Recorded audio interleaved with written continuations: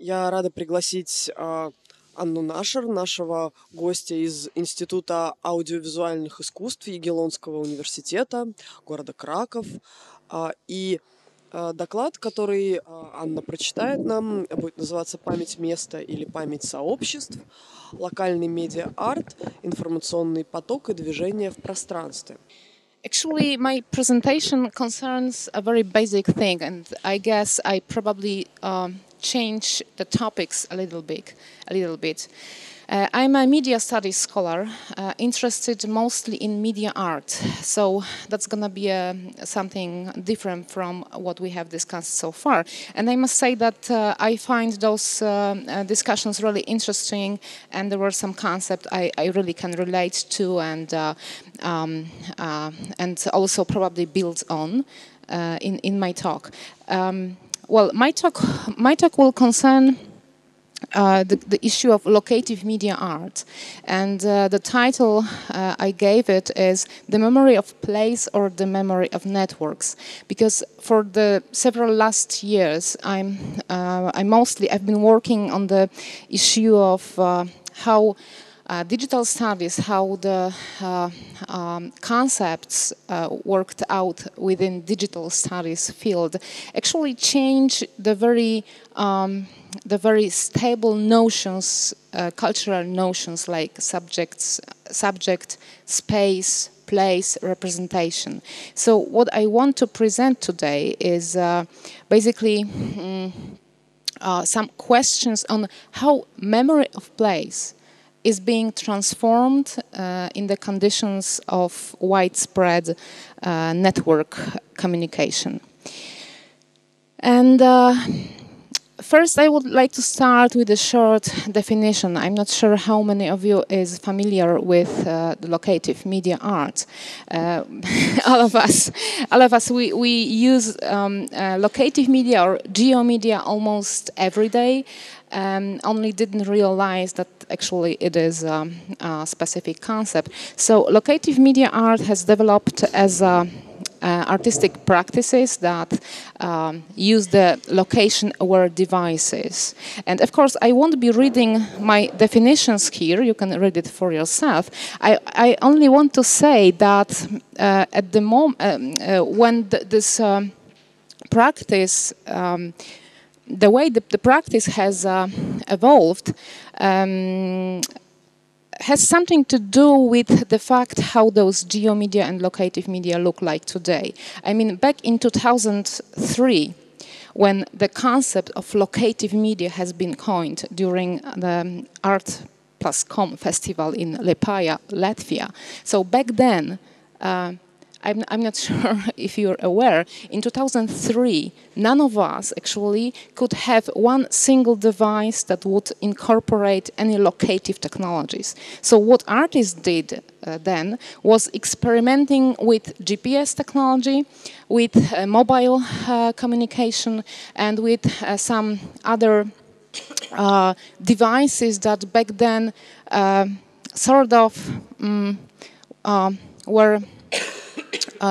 were treated as ubiquitous computing. I mean, PDA or personal digital assistants, and etc. So what I want to say is that today we have just one device. The most often it is our smartphone or tablet or anything like this. Back then there were several different devices that artists had to experiment with to get the results. And during this festival, some important locative media arts projects have been initiated, mostly Milk project by Eva Juzina and Esther Polak, which is probably one of the best known projects in this area and one of the most quoted and cited. And also the projects like Here by Pete Gomez, also GeoCinema, most of them use GPS and geotagging as a way to introduce a specific meanings about the place and about the memory of the place, because Liepaja is a very special area. There is a karosta, the the place where nuclear power plant was located once. So those projects really touched on the issue of a sighted of the memory of the memory of the place, actually.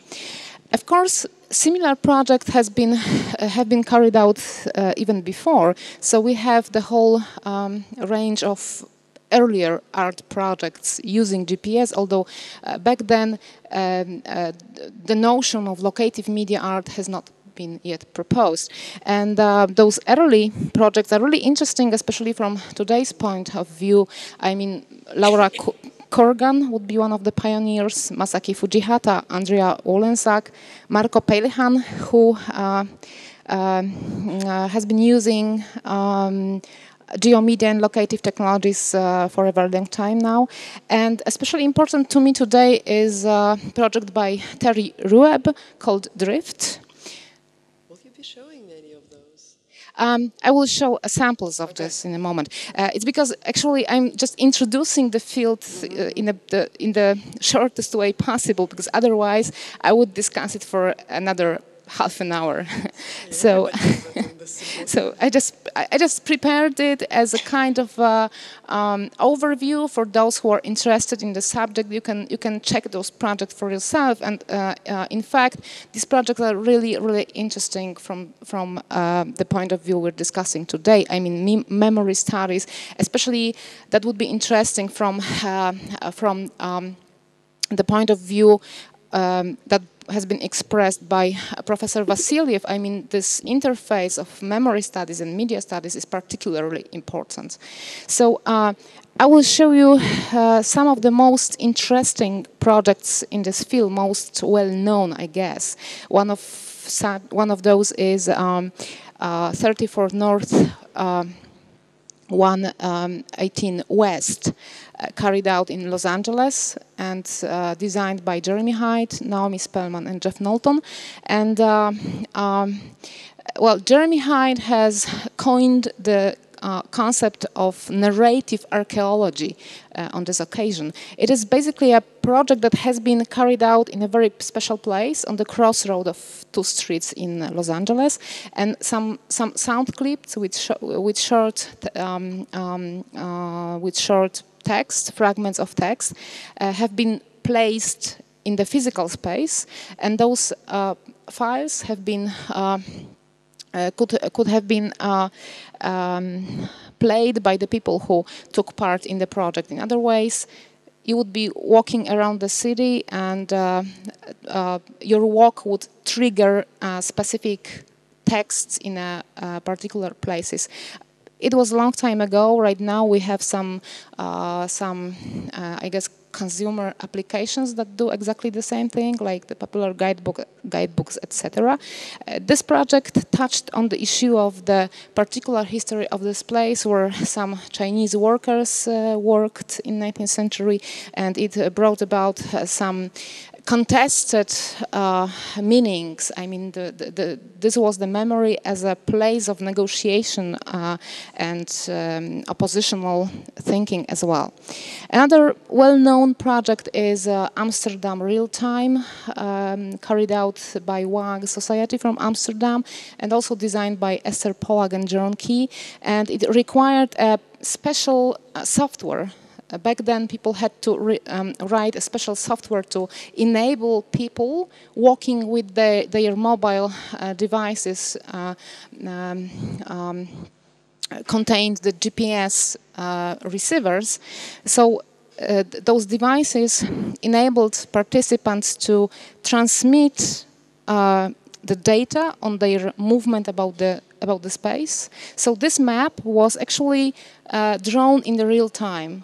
Along with the people who moved around the city, these lines get brighter or darker. So it was like a map, only drawn in a real time, a map of real subjects drifting around the city with their locational devices. Today, I guess, designing such an application would probably be a much easier task considering the fact that we have the smartphones and other devices which are already GPS enabled.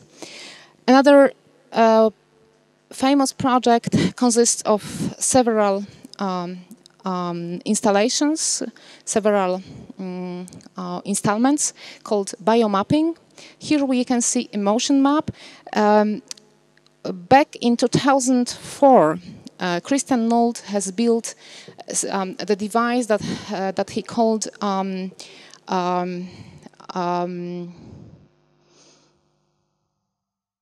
anyway, it was a device that registered the temperature of the skin, and it also registers if we're sweating or not, and pulse, the heartbeat. So all those data were transmitted, and it also automatically generated the visual, and at least 60 people took part in this project back then. So what you could see in this image in the upper part is this big peak, violet peak, is the place where most people got actually very strong emotional response.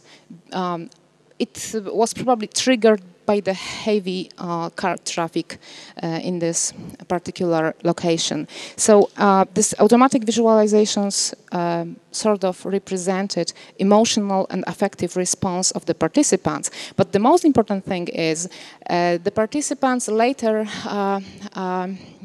were able to describe the kind of emotion that was triggered, and they provided their own narratives and explanations about the events. And you can see it in the image below, where those colorful points.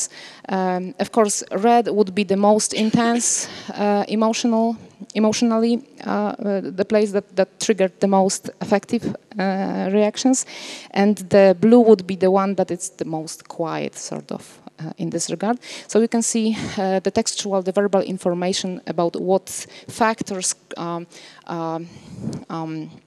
caused which emotion. And today it is also it resembles some widespread applications available for average user. I think especially the fitness applications and wellness. There's the whole movement called quantified self, where we have all kinds of gadgets and devices that we put on our wrist, for example, while training. So it transfers all the data that our bodies emit. Another one, this is probably the best known, the whole selection of hybrid reality games designed by Blast Theory. By now this is classics, I mean, in the field of locative media art. These are the projects that I probably discussed the most often. Basically, all of them involved the situation of mixing the digital reality that happens on the computer screen and the physical reality of the city. So, for example, in this game, Uncle Roy All Around You, what you had was a pair of participants. One of them was sitting in front of a computer, another one was walking around the city.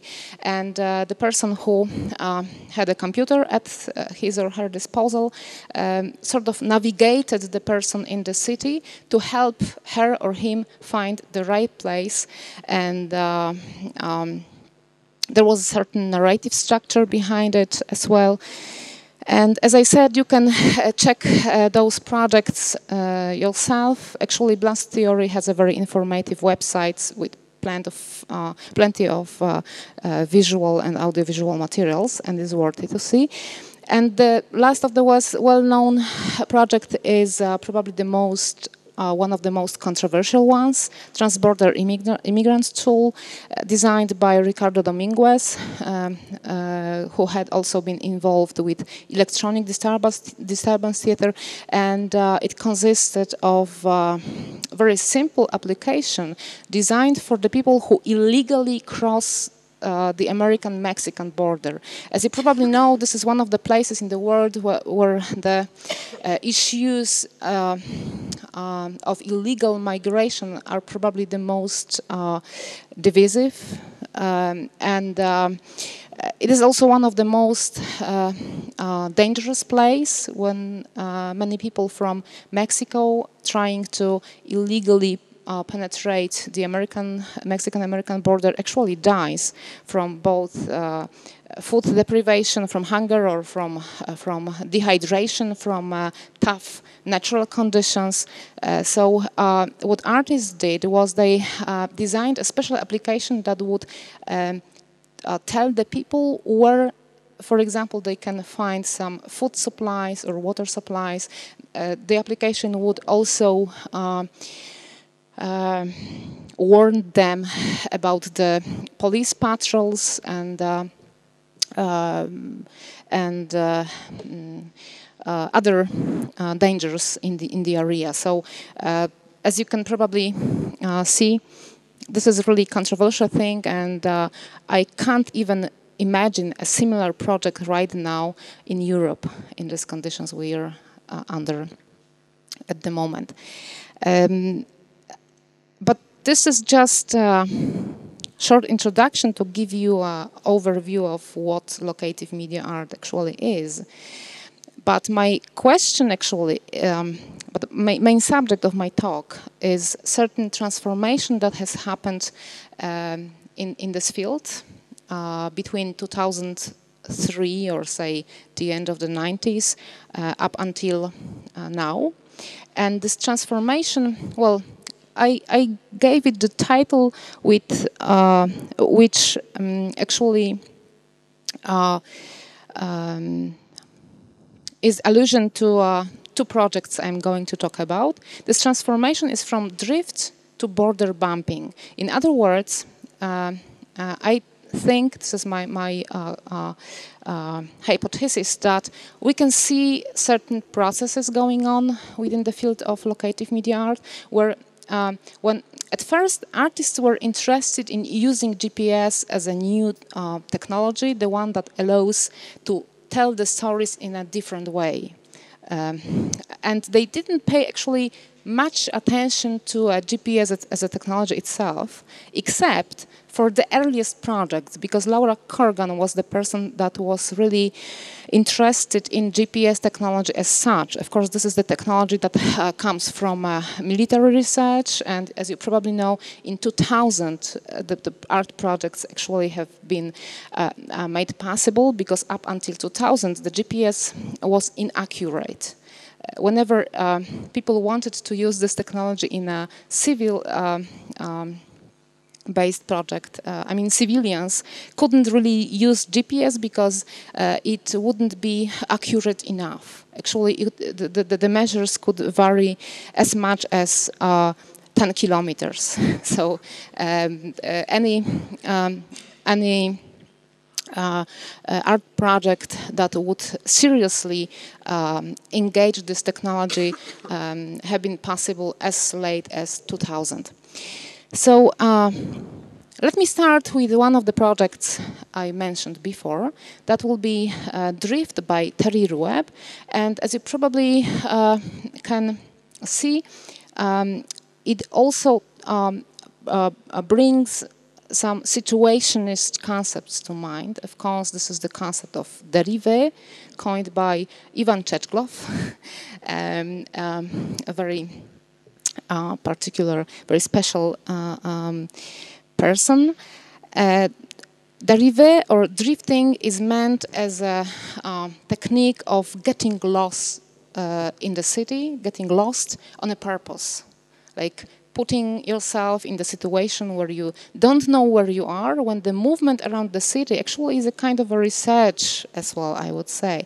It's like, it's connected to the whole idea of psychogeography, and also it is connected to the idea of free movement as a kind of oppositional strategy directed at the capitalist divisions within society. So let me show you a very short clip, and I hope we will have the sound as well, that will explain the project itself.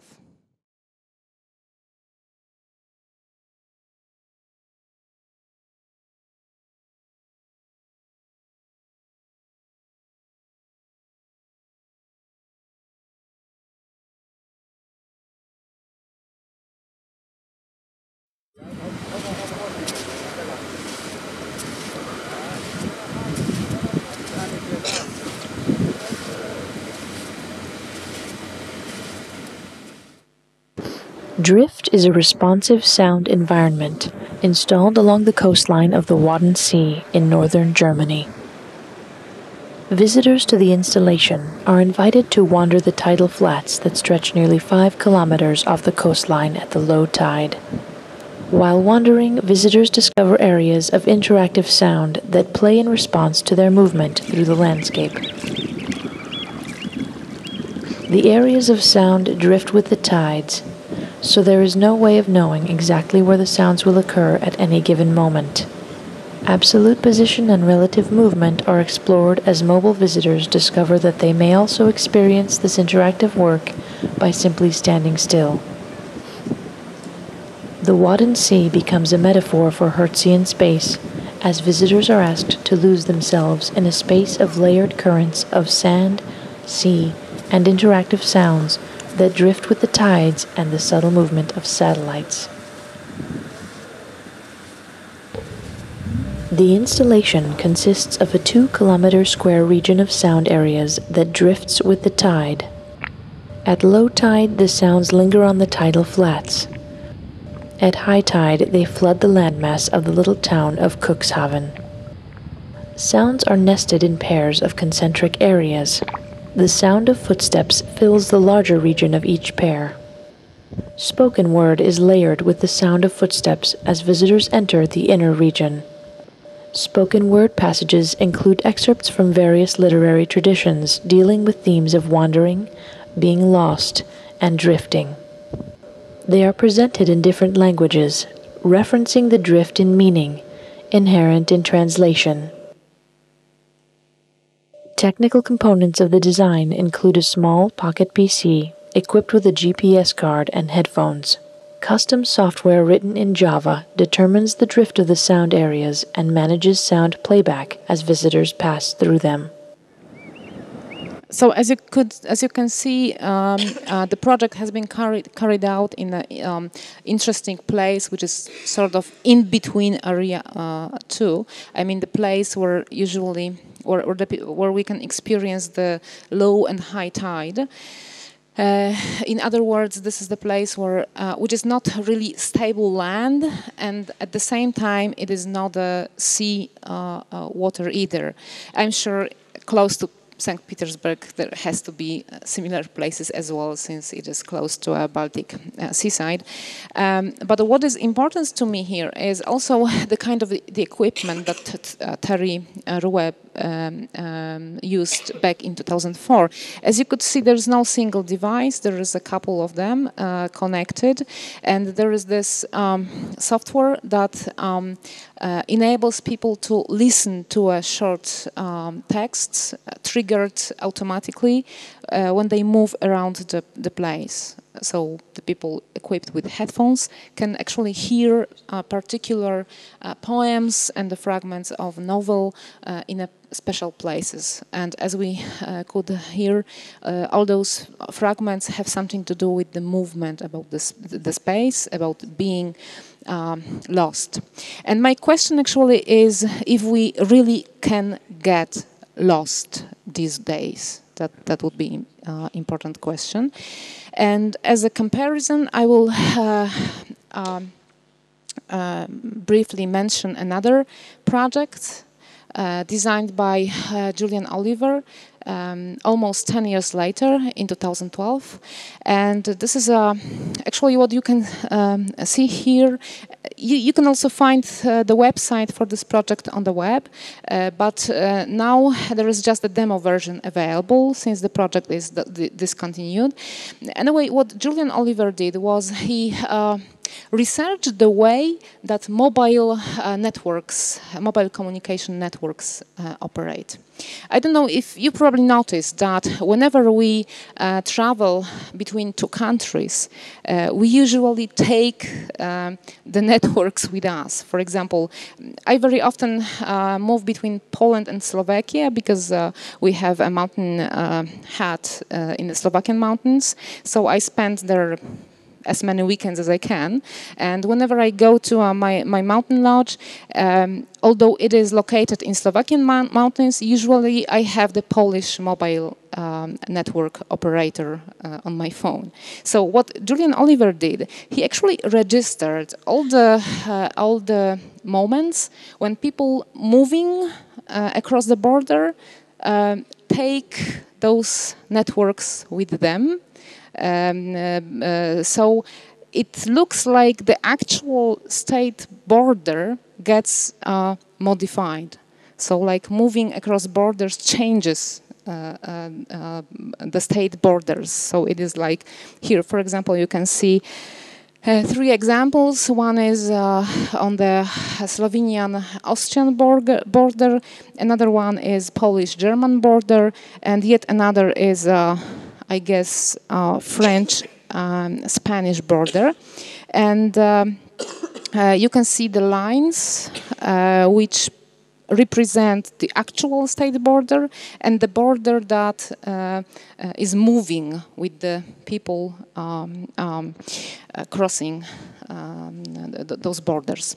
So this is another example of memory of the place, only this time, actually, it involves the technical agents. I would call them the technical agents, the non-human agencies, which are software, the algorithm that governs the way we communicate with mobile operator, and another also. There's quite a few factors that are not really to explain. For example, if you connect to the Wi-Fi, I'm sure every one of you usually expect some sort of troubles, either because the signal is too weak, or because the walls are too thick, or sometimes because of the weather conditions. In other words, if you look closer into technicalities of this process, and I don't want to bore you with all those details, but if you looked closer, you would see something like there are 2 algorithms. One is called Fourier algorithm, another is called Viterbi's algorithm, and these are highly unstable mathematical procedures that govern the way we receive the signal, receive the information over Wi-Fi networks, and the way we send the information in the Wi-Fi networks. And to me, this is the clue of my today's subject, because this Wi-Fi connection or cellular connection is something that we usually overview. We usually forget about it whenever we talk about digital culture. It is like in between us and the digital image, there is always some kind of the connection, and these days this is mostly wireless connection. So it changes a lot because the whole IT infrastructure is taken into the air. But another important thing is actually the question, has the memory of place changed? Considering the fact that today we usually move around the city with the devices that are already connected to the internet. And this is not the computer like it used to be back in the 90s. It is not a one computer connected with wires. It is actually a lot of objects, a lot of things that are connected, that are able to communicate. And I don't mean only GPS-enabled devices like our smartphones.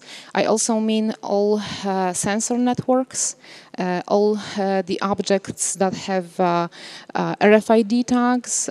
In other words, more and more of our practices involves this kind of non-human agencies. And to me, those two projects, Terry Rueb on the one hand and Julian Oliver's Border Bumping on another, actually this comparison embodies the change I want to say a few words about now. And the difference is that today we increasingly walk in space that can be called code space. And this is the concept I took from a book by Rob Kitchen and Martin Dodge, Code Space, Software and Everyday Life. The book has been published in 2011. And those two researchers who for ages have been active in the field of human geography, and they researched mostly the connections between media and physical space. So they coined two useful concepts in this book. They say that we encounter two kinds of spaces nowadays. One of them is coded space, and another one is code space. And the difference seems quite easy to grasp. Coded spaces are the phenomena that make speciality or space and a code almost indistinguishable. That make space and code close together, but not too close together. I mean, for example, you're sitting here in this very room, and most of you have internet connection, and you can already check the things I was talking about before. So you can look for the artists' projects, for what they did before. You can check this book I presented before. So this is the kind of a space where software and communication and the physical space are closely related. But if we didn't have internet connection here, we still would be able to talk, to discuss, to exchange ideas. So these two spheres, digital and physical, are not functionally dependent on one each other. Completely different meaning has this second concept, code space. This is the place where actually what's digital and what's physical gets so close together. It is combined very closely that without internet connection, the place is not able to function at all. For example, the airport. This is the classic example. Wherever you go to the airport and there is no internet connection because of some kind of a break, the airport is not able to, to operate, right? So that would be a typical for code space. And what is important to me is that whenever we walk in this code space area, we become searchable. And you probably already have heard about it, that that's being subjects, human subjects with our devices in hand, we constantly transmit a lot of data about what we do, about when and where we move, about what we read, what we buy.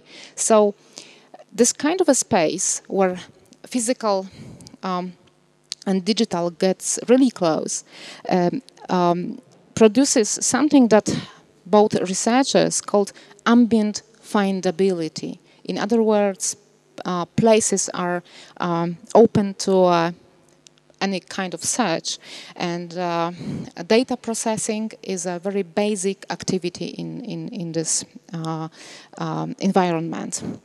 And it also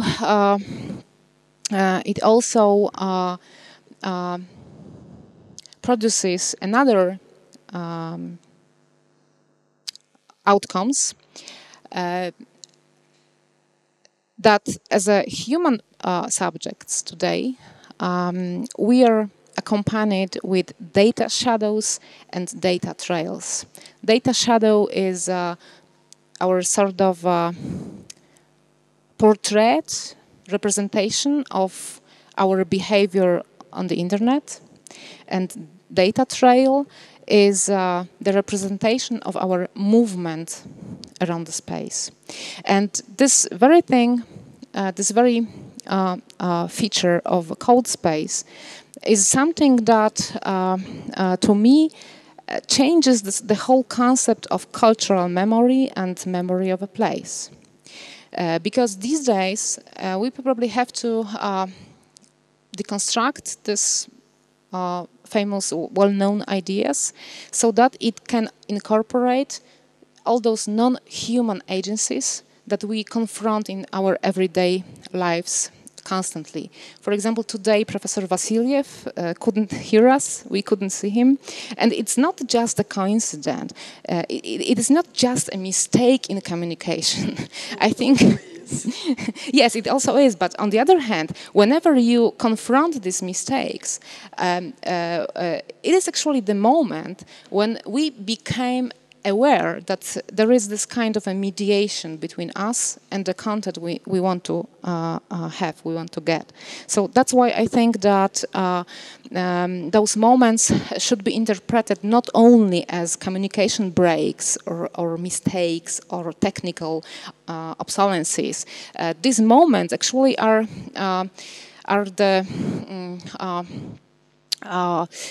the moments where we can see and experience how those non-human technical agents come to the fore, how they become visible.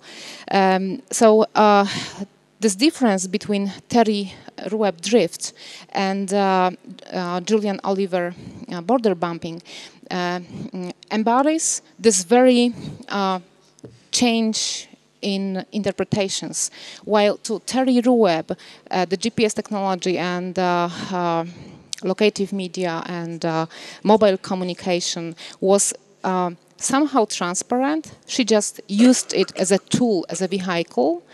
To Julian Oliver, the very same things actually are problematic. They are reflexive. The artists want us to know, to be aware of this whole intermediary thing between us and the content. And he also makes the operation of networks visible in this way. So this difference can serve as the inspiration to rethink the concept of cultural memory. So that's all what I wanted to say today. Thank you very much for your attention, and спасибо большое, Наталья, за приглашение меня здесь. Я думаю, что сейчас еще время сказать большое спасибо Польскому институту за то, что это приглашение оказалось большое возможным. Спасибо Польскому институту тоже. Thank you very much. Okay, есть кому его услышать теперь, это спасибо. Что ж, теперь я буду говорить спасибо. Большое спасибо, Анна, за замечательный доклад. Итак, я предлагаю задавать вопросы на русском или на английском, может быть, на польском. Непонятно, правда, как их переводить тогда. Так, если ни у кого нет вопросов, то сейчас Я буду их задавать, если никто не хочет. Нет? Нет желающих? Ну, ладно.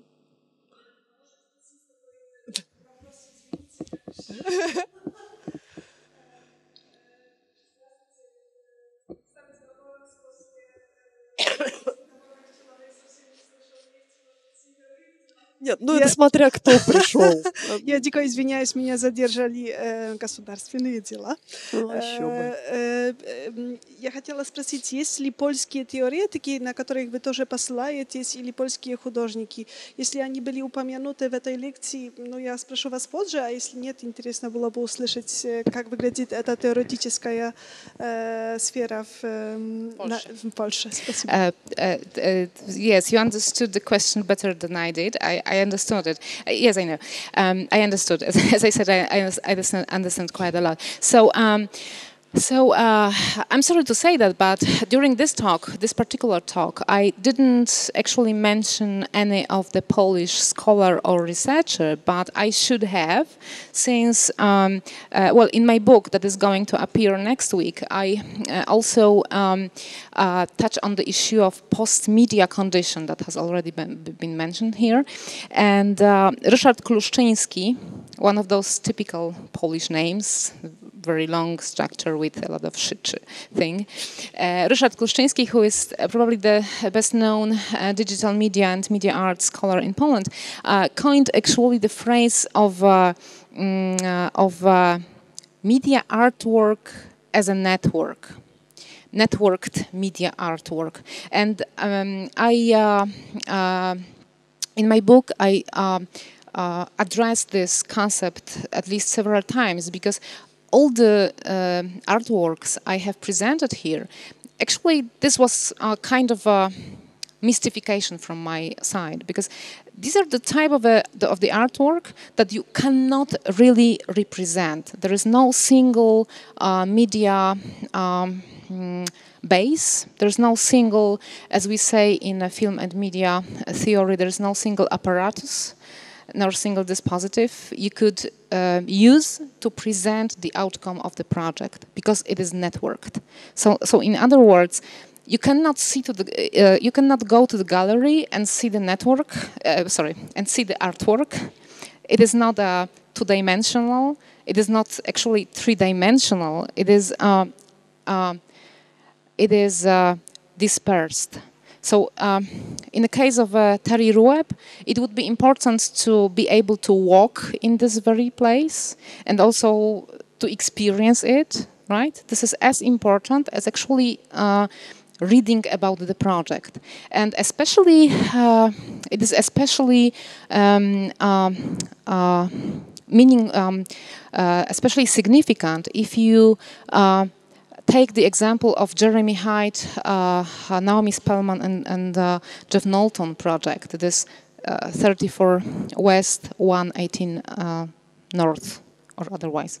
I never remember the exact title. So there is no documentation of this project available anymore.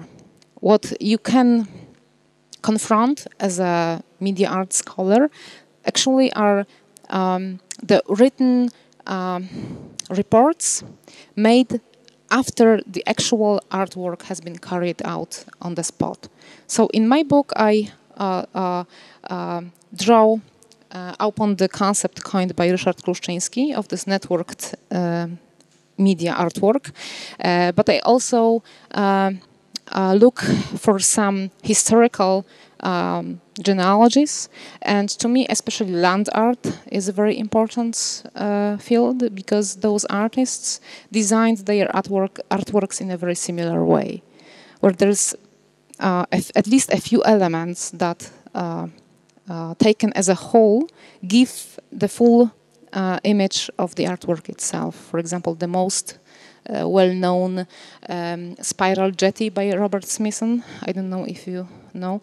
It's a huge structure built on the lake in Utah, in the United States. But actually not many people is aware of the fact that apart from this huge structure and the building, there is also a photo essay published in Art Forum back in 1967, I guess. There's also a movie that Smithson made himself, and there are also the stills from this movie that very often serve as the representation.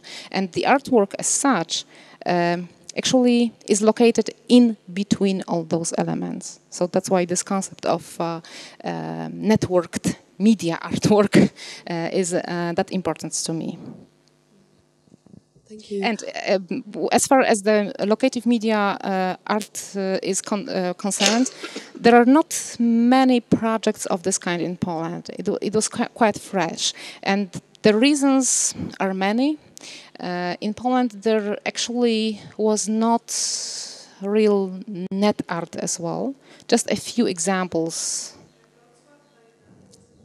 Yes, Wrocław Biennale is important, but especially the artworks by Paweł Janicki. This is one of the young media artists. You probably should have known him.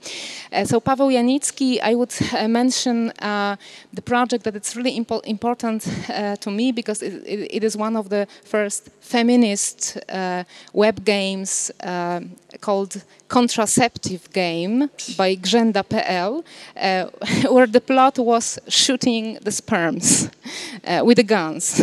So that was a very entertaining.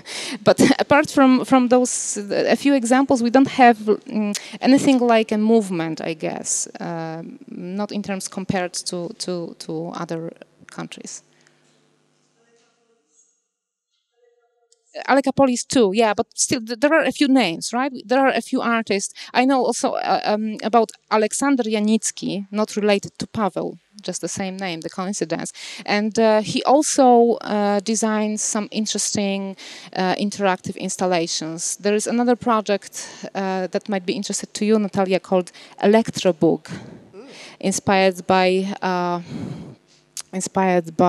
Lisicki's graphic, designed in Academy of Art in Katowice, which is experimental in many meanings of the word. So we could definitely we could find in some interesting projects, but there is nothing like the movement, I think.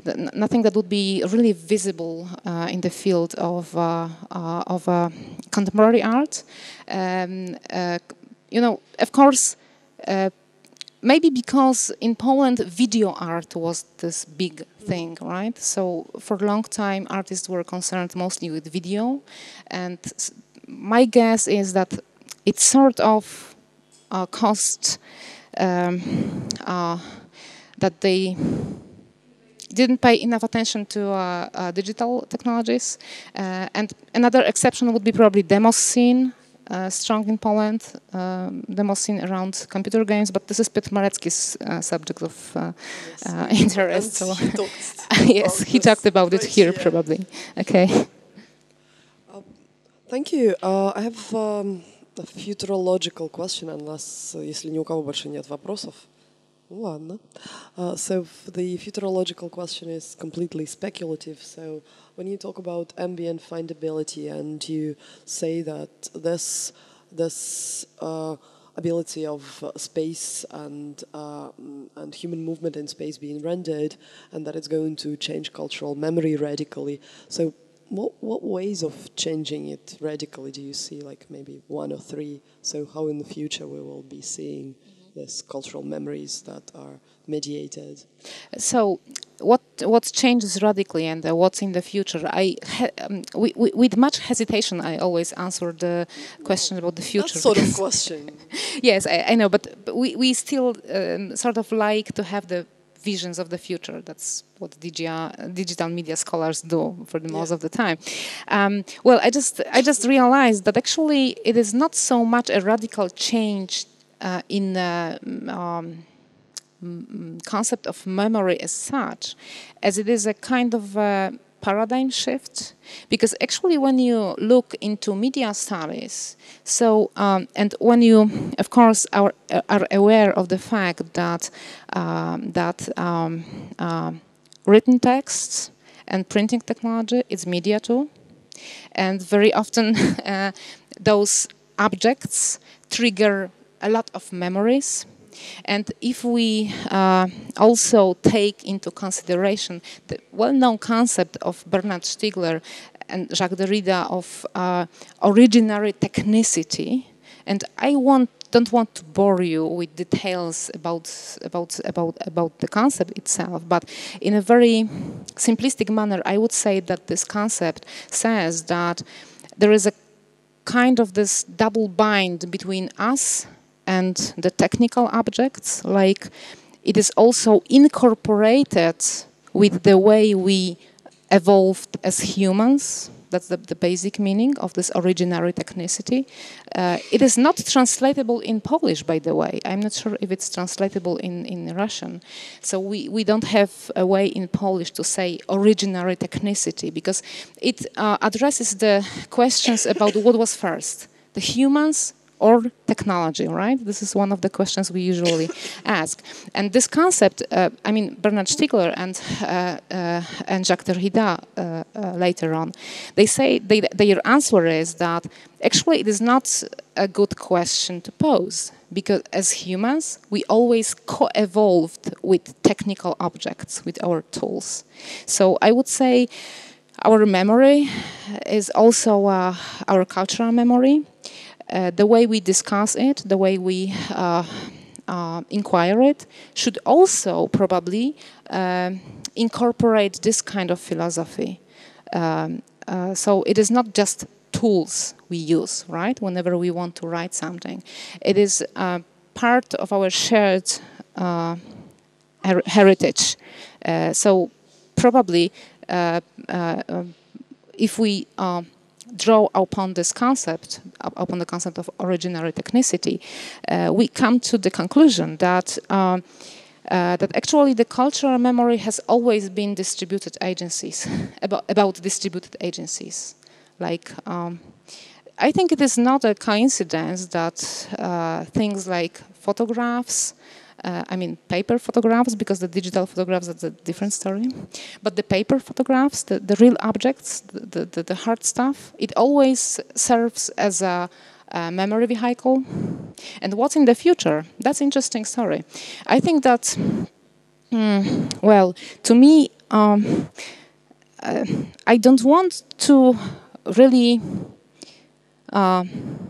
support the idea that ambient findability means that we're, that we're investigated every time and everywhere we move around the city. It's not that simple as that. I mean, panopticon didn't actually happen in everyday reality. It didn't actually happen. Like when it's all tracked, then there is this problem of who's going to be tracking what is tracked. Yes. Because there is so much tracked that there needs to be another technology to be tracking what is tracked. Exactly. And another important issue is big data, and the way of processing those big data and the way of inquiring it. It's probably a technical issue, but you probably know that we discuss about the big data thing these days almost all the time, because our behavior, which is represented as digital data, actually produces such amount of it that we don't have the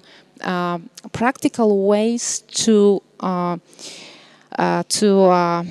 reasonably process it. I mean, there are certain techniques, and of course the producers of software will be promising you that our software gives you the possibility to see what's in those behaviors, but it's just an illusion. On the same time, there are still questions about small data, about the behavior that it's not really possible to be predicted. In other words, people are not totally, humans are not totally rational beings, and especially human and non-human agents treated together are even more mess. That would be my answer to the question. So I expect more mess, in short. Thank you very much. Thank you. Большое спасибо. И, собственно... Спасибо большое.